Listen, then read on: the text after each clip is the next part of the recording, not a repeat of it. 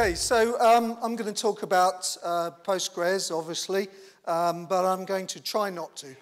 I am going to give you some thoughts from my time working with databases, and it occurs to me that it's actually my birthday this week, and it's a very nice time to come to Paris when it's your birthday.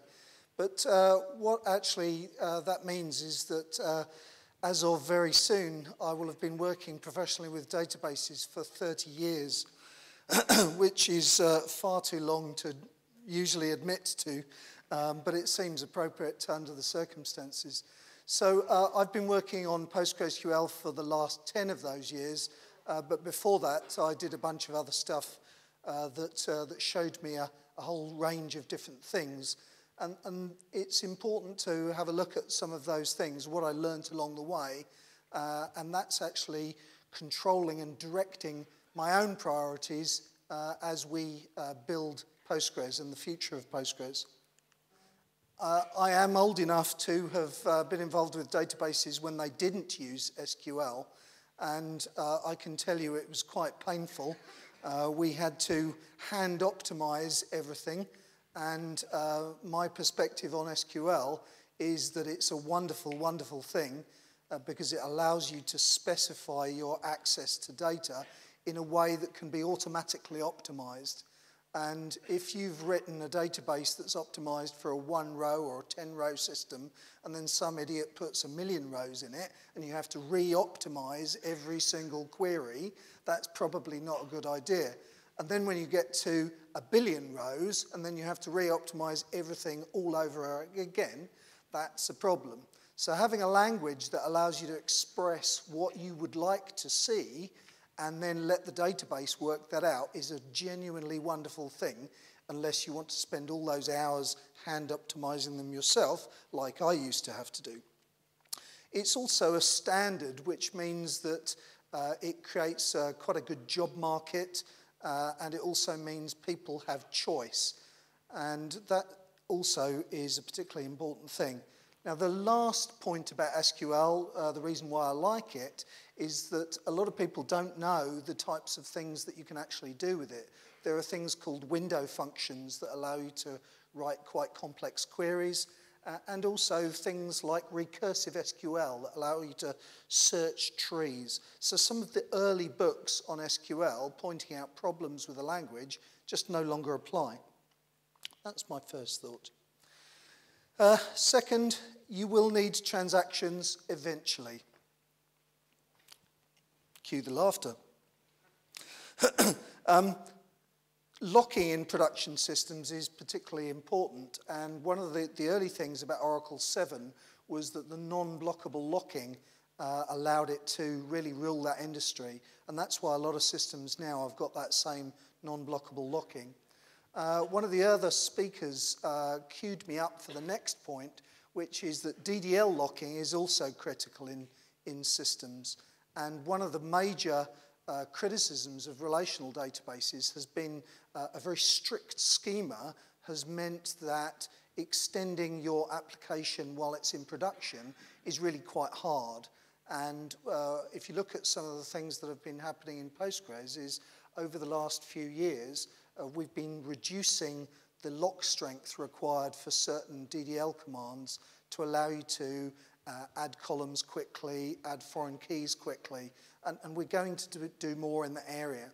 So one of the things to say is that where people say relational databases have these problems, it was true, it's certainly true. What I'm here to tell you is that we have listened and we're responding to that criticism.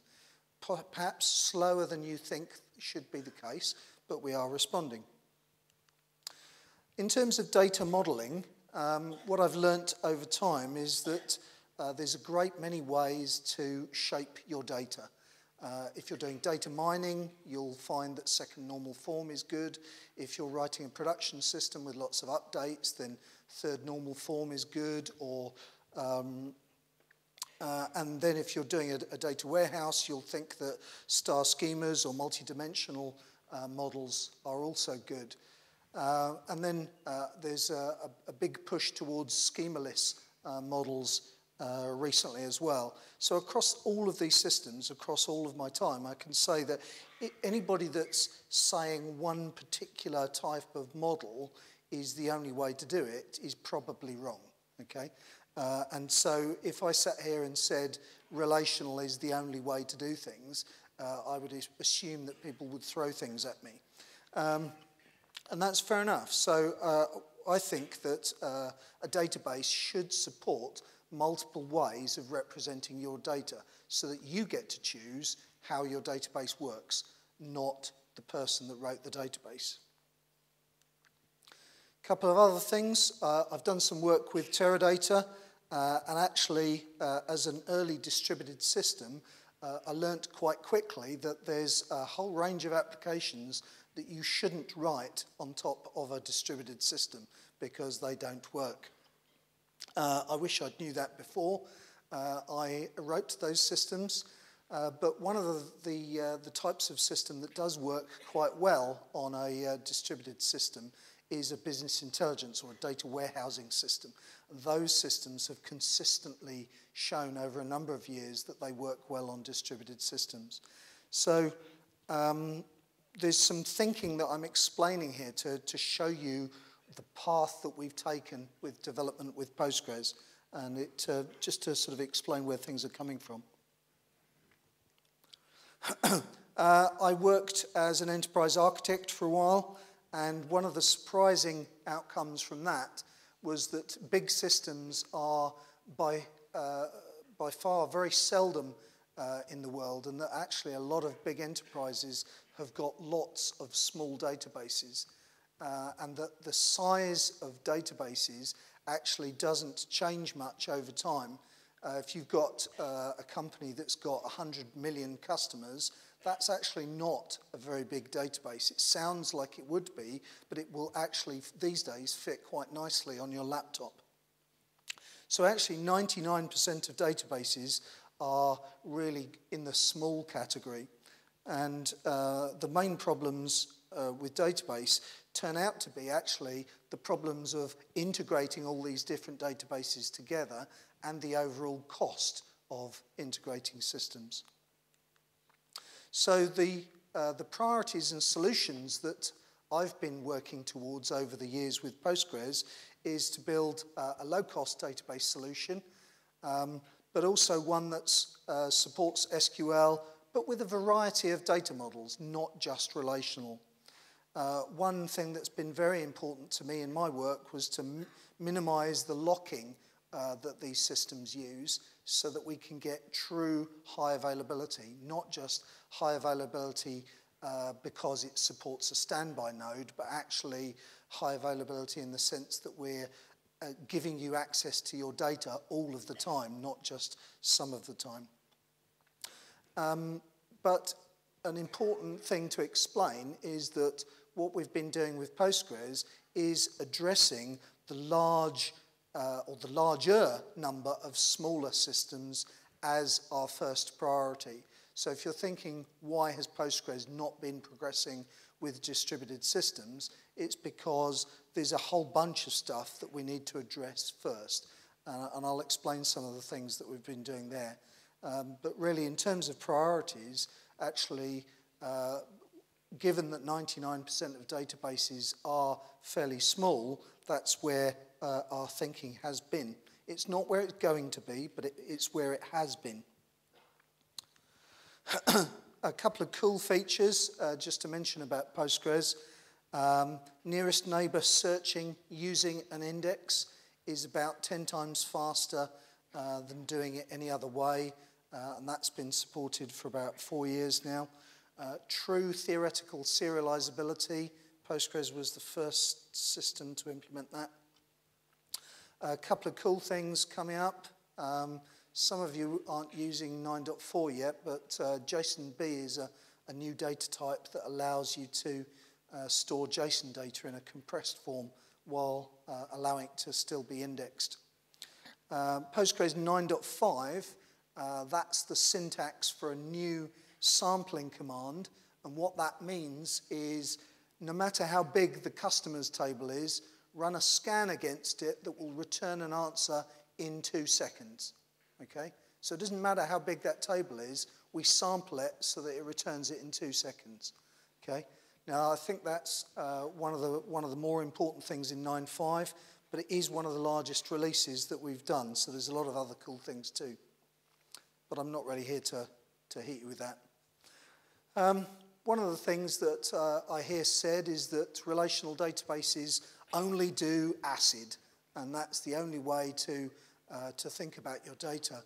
Well, for quite a few years now, we've supported a parameter called synchronous commit, which allows you to specify the level of performance and reliability that you would like for your application. It's a user-settable option that you can set on a per transaction basis if you want. So if one transaction is important and another isn't, you can put high reliability on the important transaction, but not on the other ones. Okay? And you can mix that all together in a single workload. The interesting thing about this feature was that I was at a party in a different city other than Paris, and while drunk, this guy was telling me all of the good things about MongoDB, which I was very interested in.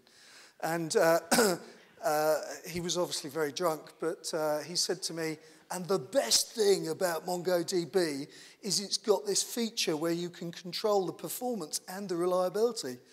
And I went, okay. So that would be the feature that Postgres has had for 4 years. Okay, cool. So, and the funniest thing was that the guy had been introduced to me by somebody that knew that I'd written this feature, and he just wanted to see my face when this guy told me. So two laughs at once there. So, distributed database. Now, I have to say I was scarred by my initial involvement with Oracle RAC. How many users of Oracle RAC are there? Okay, good. It took 10 years to build that with performance, and unfortunately it is a sort of lesson of how not to build distributed systems. And so you'll notice that almost every other system that's come after that did not use distributed shared memory, okay? You'll see that we're all using shared nothing approaches. So there's a good reason for that. And I do have to say scarred by that. So what have we been doing in Postgres? Well, there's a whole list of distributed systems features that we've been building. We've actually been building this list for 10 years now. So it's taken us 10 years to build this. Why haven't you cracked right scalability yet, guys? What's the matter with you? Why are you so slow? Everybody else has got it. Well, there's a number of things along the way that we've been building. We just released multi-master scalability this year, and we're just starting the project to put right scalability in place. But that's building upon 3 years of distributed systems infrastructure work. So we're not actually expecting it to take too much longer now before we've got right scalable Postgres. Massively parallel query will take another couple of years on top of that. So there is a roadmap extending for the next few years that will cover these things. But just to say, right scalability is coming, it's inevitable. There's at least 3 different groups working on that, and they are going to succeed. So that's good news. What I'd like to do is to just summarize some of the things that we've got in Postgres now and where they've come from. So Postgres supports multiple data models. If you didn't get that from what I said earlier, we support schemaless in that you can have JSON or XML data in your systems. If you want relational, obviously we support that. We also support things like arrays and record types that allow you to have quite complex denormalized structures if that's what you would like. Okay? And because SQL also supports recursive queries, it's possible to construct basically a tree-shaped database that allows you to have connected data, and you can search that connected tree of data. We support ACID, obviously, that's what everybody says, but we also support more relaxed approaches. And what you'll see coming is that we support consistency on a single node, but also eventual consistency across multiple nodes. But the idea here is that we're supporting a single code base from very small databases up to very large databases. And that means that if you're writing an application against Postgres, then that application will scale. What I would like to say, though, is when people keep asking me, how about this, how about that type of architecture, it is not important to me, okay? For me, architecture is an option, it's not a battleground, okay? If we implement one particular architecture ahead of another, that is not a preference, it's just a sequence of activity. It's a prioritization of effort towards what we think people need. But the eventual outcome, we hope, is that we'll be able to support all of these different things as options. So what I'd like you to see Postgres as is not a relational database, but actually a multi-model database that's a base layer for your data systems, not just a database. Conclusions, YesQL, okay? Not NoSQL, but YesQL, okay? And why? Standards and optimizability, okay? You can implement SQL a lot of different ways, but it's a good language that's actually stood the test of time. God, how many times have I said I've hated it, though? Yeah, I'm there with you, yeah? But the what you've got to look at is what is the alternative, and that's actually worse in a lot of cases. So we want database systems of the future to support lots of options. We don't want to be constrained by particular people's thinking on which data model we should use or which particular architecture you should use. Okay? I never ever want to have an argument with somebody about whether we're using eager materialization or lazy materialization or something like that. Okay? It should be your choice, and that's what we're working towards to give everybody the choices that they want. Some thoughts, really, over a long period of time. Work well with others. It's a pithy statement, but whatever software you're writing, your software will have to communicate with other people's systems at some point. So if you imagine that you're doing something brilliant, then the outcome of that brilliance will be you're going to need to integrate with other people, okay? So try to act well with other people. Create value from your data. That was one of the first things I learnt working with databases and has stayed with me for my whole career. The reason I spent a whole career doing databases is we, at one point, managed to save, quite early in my career, save £1 million as a result of some database queries. And I realized then that that working with databases and trying to extract value for business or other purposes is really important. And we can move the world forwards.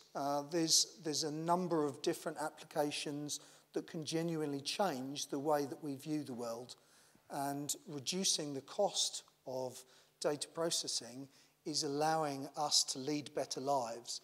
If you think about how we all got here today on trains or by plane, all of those systems are all controlled by large databases that are processing all those transactions.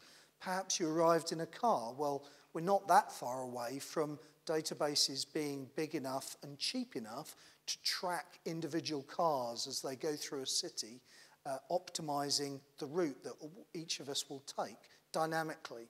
And that's all going to happen because of database technology.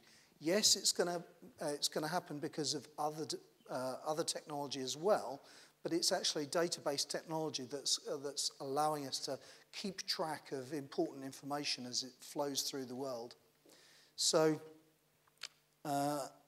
if you're working on alternative database technology, then please, good luck to you.